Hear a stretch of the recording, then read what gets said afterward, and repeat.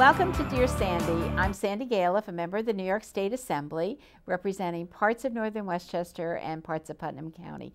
And today we're going to be talking about the summer and safety for our children and our teenagers in our community. And we want to be sure that we have a good summer for all of us. So we have some wonderful tips and we have some wonderful guests. So first of all, I'd like to introduce Don Smith, who is the Putnam County Sheriff. Welcome, Don. Thank you so much for having me, Sandy. And you are the sheriff for all of Putnam County.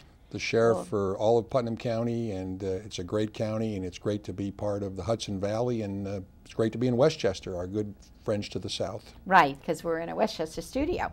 And also we have Ed Walker, who is an Ossining Student Resource Officer. Welcome, Ed. Thank you for having me, Sandy. And you go in and out of a number of the Ossining schools? Yes, I have 7 different schools that I oversee, and I'm in and out all day trying to build relationships and meeting with the teachers, and also meeting with their CERT teams, which is our security team for each school. Right. So you're in school, and that's one time of year, but we have this summer that comes along, and some of the kids might be in summer school, but the majority of kids are out.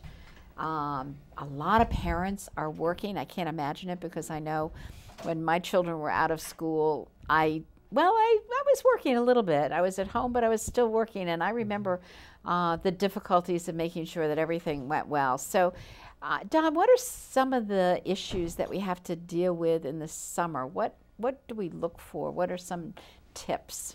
Well, Sandy, first of all, I think in your opening comment, you just mentioned something that is very, very important when you mentioned parents.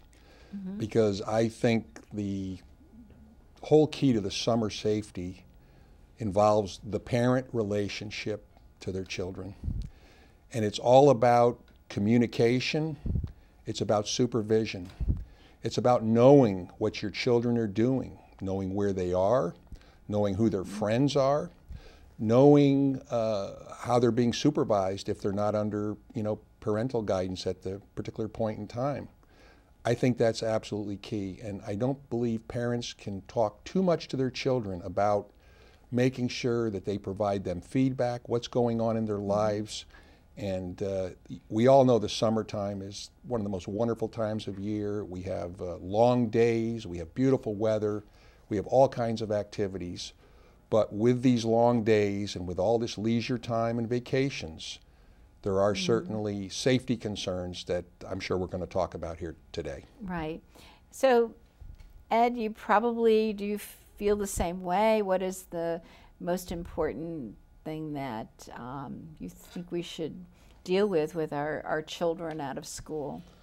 Well, I think since we know summer's coming every year, I think the important thing is right about March, April, you want to start to plan for the summer. You want to figure out what camps your kids are going to go to. Maybe even network with your neighbors as well as other people in your community or in your immediate community and your neighbors. You want to find out, who's going to have kids going to what camp, where you guys are going to meet the bus at, can we carpool, what parents are off what weeks, maybe to help out with watching the kids. But I think the biggest part is going to be planning, making sure have something to plan for the kids each week, and give them a time frame, especially when they have downtime. Know where they're at and what they're doing. So it's kind of like real structure. I mean, schools have structure. So you're saying, I mean, it's a looser structure, but still to structure the day with your kids. Yes. Yeah. So, please. Well, Ed mentioned about the neighbors and who your children are going to be with, and I think that is a very key point, because it's important to know who your children are going to be with, who their playmates are, where they're going, and you just have to make sure that they're able to tell you what they're doing and that they don't fall in with the wrong people, because that's a very, very important part of their safety. Right. So what do parents do if they find that their children want to go to a certain home, and you're not really so sure about that home for the afternoon to play? You don't know the parents, you don't know what's going on. Is there some way that the mom or dad of the child can connect with that home? Do they call ahead and be sure that somebody isn't working and not home? I mean, what does one do? I would rather be an overprotective parent, be criticized for being overprotective, and maybe be criticized as being a little too strict, because we're our children's parents. Of course, now I'm a grandparent. We're not their friend. Maybe as they get older, they may think of us as a friend, but we have to sometimes use tough love. And when it comes to where our children are going to be, and particularly if we're not going to be around, I would think it would be very appropriate to introduce yourself to your children's friends' parents, to even stop by and say hello and make sure that you all have, the same ideas on what are appropriate activities, and to make sure that your children are in a safe place. And like I said, I believe on erring to the side of being overprotective. Just to piggyback on what Don said, I also think if it's a parent or a situation that you've never dealt with before, I would probably not let the kid go. Also, we have the cell phones these days, so the communication is much better. So even if they're outside the home, there's still a communication there. Most of the phone services have now a locator for your child.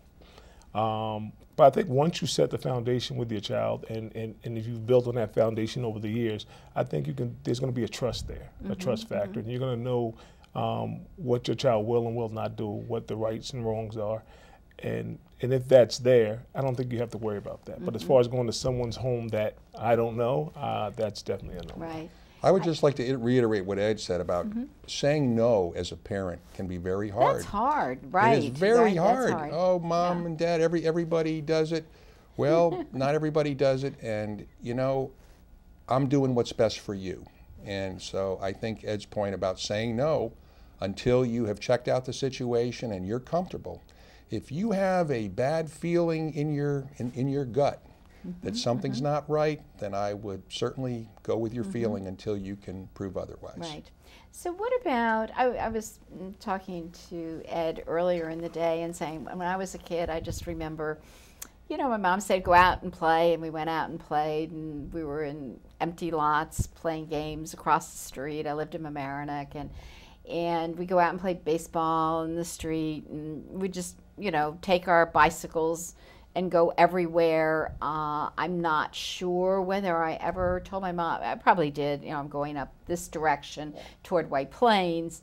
But so how do parents deal with their children now who really want to go out and play, or want to ride their bikes, or get on their roller skates, or whatever they're doing, and you're not really sure? Are we back to that phone?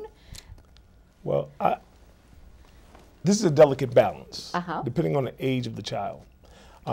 You want to give them a little bit of rope to mature, to grow, to even inspect their own foundations that you've built for them. But at the same time, we want to be safe. As when I was growing up, we were all over town. Nobody had any clue. Just be home before the street lights come on. I think those are days of the past. If we're really going to look seriously at today. But I also think, once again, the communication, the foundation being set, and what you've instilled in your child will shine through as things begin to grow and they begin to move on and grow. So I think it's going to be an age-appropriate response, as well as what I built or what parents have built. Right. So I guess it's a little different if somebody is driving a car as a teenager. I don't know what the rules are. Parents need to do certain things with the taking of the car. And I remember my parents setting very strong guidelines. They had to know where my car was going to be and when that car with me in it was coming home. And I actually, I think I kind of did battle with my parents. I thought that was over control, but when I look back on it later on, I said, you know what, they really cared about me. And a car is a dangerous thing, which I think a lot of teenagers probably don't think about. There's something about that age group? Well, Sandy, you have just identified, in my view, and I believe Ed would agree with me, at least up in Putnam County, A car is certainly a wonderful thing. And in Putnam, we talked about it before we came on the air, that there's not a lot of public transportation in Putnam. So a car is just essential, and it's a wonderful thing. But as I tell Cub Scouts and Girl Scouts and Boy Scouts and Brownies and anyone who comes and visits the Putnam County Sheriff's Office, one of the questions I ask the children is, what is the most dangerous thing in Putnam County? And the children will answer, a bad man, a bad person, a robber. And then I say, well, what's most dangerous statistically in Putnam County is something that's right out in the parking lot. Oh. And then they get it. And sometimes they get it right away, that it's the automobile. When you think about statistically people being hurt, it's from an automobile. It's from not wearing a safety belt. It's from driving dangerously. And as we know, our youthful population, which represents 7% of the driving population, they comprise 18% of injury-related crashes. So that tells us something, and that's from driver inattention, and that pertains to all of us. It pertains to unnecessary risk-taking. It could pertain to, unfortunately, on some occasions, alcohol and drugs. And so it's just very, very important that when we allow young people, really anybody, to have a car, that they need to know the rules of the road and they need to adhere to safety. And that's a parental responsibility. Right. That is definitely a parental responsibility. And just going with somebody else, I mean, we've made more limitations now by state law about the age when you can have your friends in your car, but there was a point where you can. And if you know that your children are going with somebody else in a car, again, what do parents do? Is that another checking out, Ed? Who's the driver? I mean, that's complicated too. Well, normally the driver's going to be someone who was a childhood friend. So you'll have the gist of who your kid's going to be riding with, or who's going to be driving, because you know who's turning 16 because you've been to a few birthdays that they were growing up, and you can pretty much set that in the home. You're not to ride with Johnny Smith, because I know he was a dare taker at a lot of the birthday parties we had. So I think you can nip that in the bud early on. And at the same time, if you have a responsible child and they are a driver, maybe you speak to them about being more responsible and being a designated driver for your friends. If you guys are going out, I would like you to take my car, and I expect you back by such and such time. So I felt very safe when my daughter at Ossining High School was the designated driver for everybody. And I thought that was, I don't know how she got into that, but she just was. She was never into drinking anything, nor is she today, but she was really helpful Having a for her responsible friends. mother.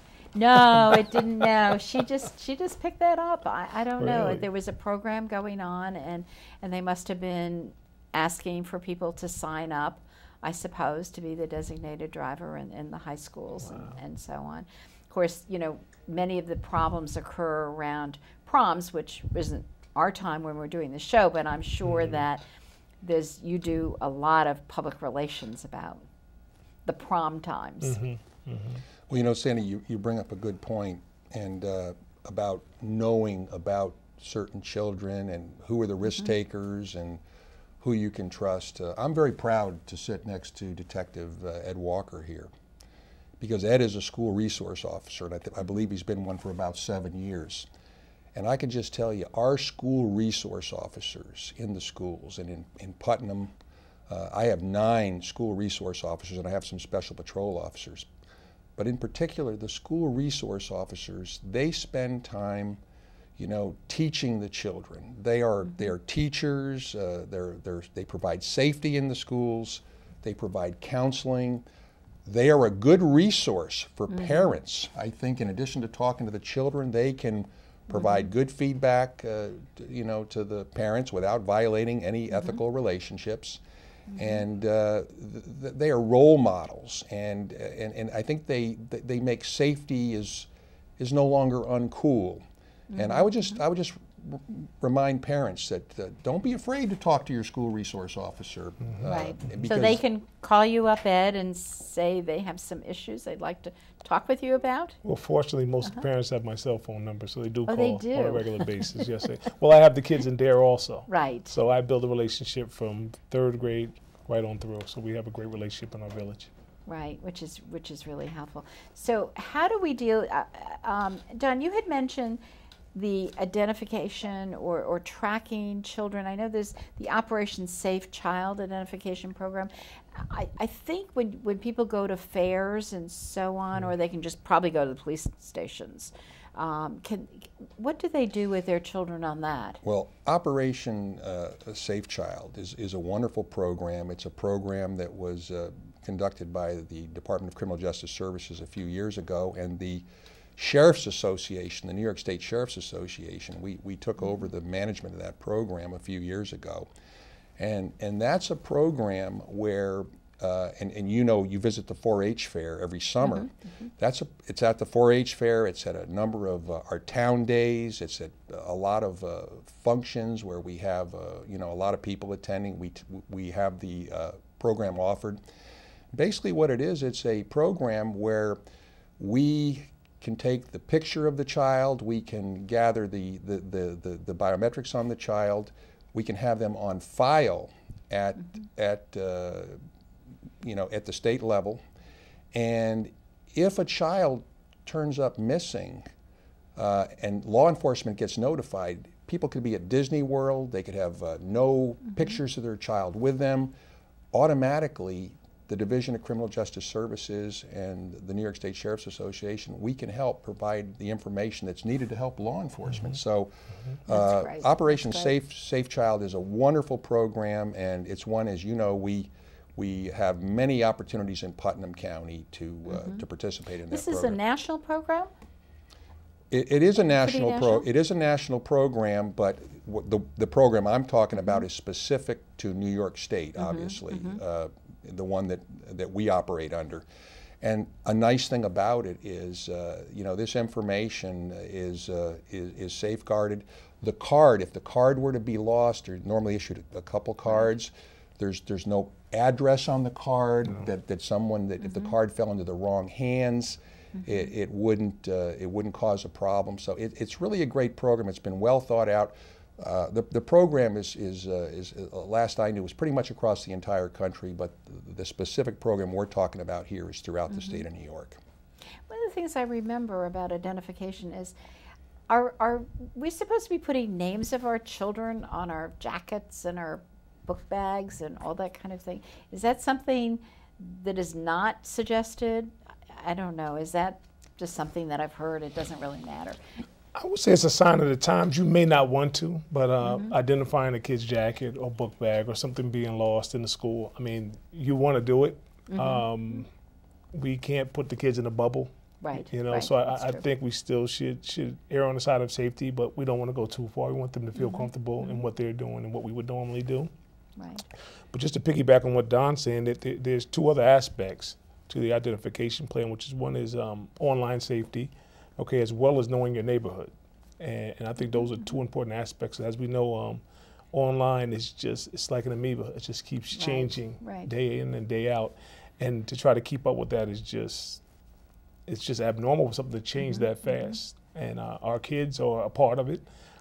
They know it in and out, and they're way ahead of us. And I think that's one of the learning curves that we're going to have to stay on top of in the future. Right, it's really true. And if they're child abusers in an area, that's all up on the internet, so you know who is somewhat around neighborhoods. Not perfect, but you have some sense. All right, summer, water. I just read an article about how many children don't know how to swim.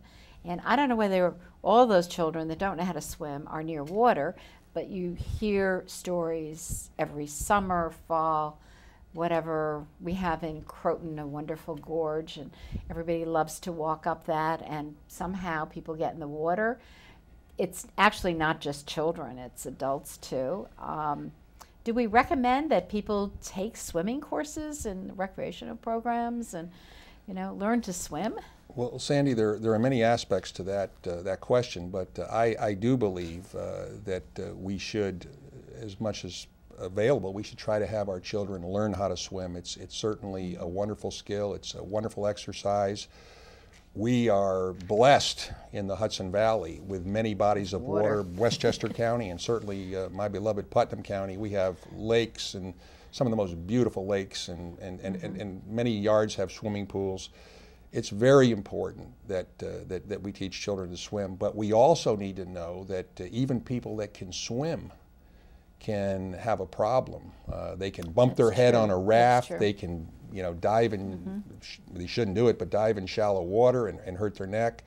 And so that buddy system that we all learned many years ago. Oh, always go with somebody. Never swim alone. Right. And always make sure there's an accountability, that if there's 8 people out in the water, then they all have buddies, and you account for everybody. Every so often there should be supervision. They shouldn't swim in an unguarded area, and if it's a pool, then parents need to supervise the pool. They need to follow their local codes with fencing around the pool.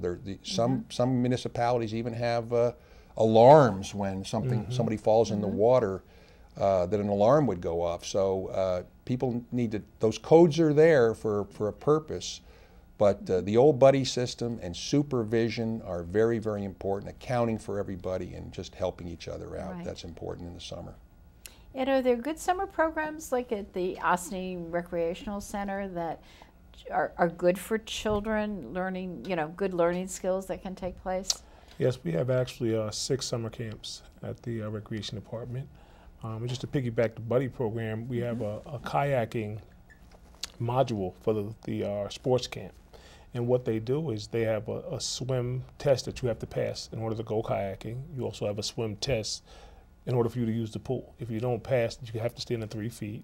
And I believe they have 4 lifeguards, but they still use the buddy system as well in the 3 feet.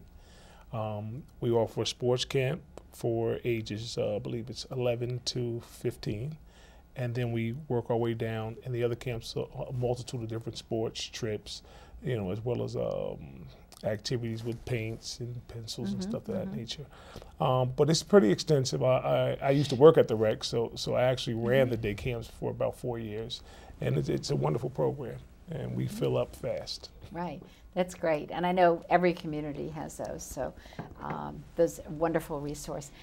One of our biggest problems, maybe not for our little kids, but our teenagers, is the whole alcohol and drug program, obviously. What do you all do in kind of the law enforcement area to try to deal with this issue? It's a tough one. It's a really tough one. Well, Sandy, this is an issue that I recently spent an evening with District Attorney Bob Tendy and Judge James Reitz and myself. We were 3 presenters in a community forum hosted by Crisis in our backyard, which was, the people who have sponsored that program and founded that program. And my answer to you is going to be the same as the answer that night. I believe it's answer D, all of the above. Remember, we used to take tests, answer A, answer B, answer C, answer D, all of the above. We're going to continue to enforce the laws. We're going to continue to use our narcotics enforcement unit to try to cut off the supply of drugs.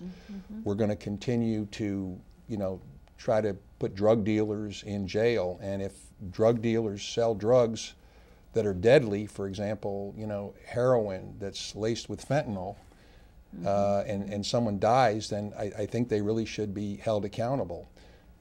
But we also want to use education and awareness. We want to educate our children not to get involved with drugs in the first place. Those that have a drug problem, we want to treat them. We want to make sure that they go into treatment programs.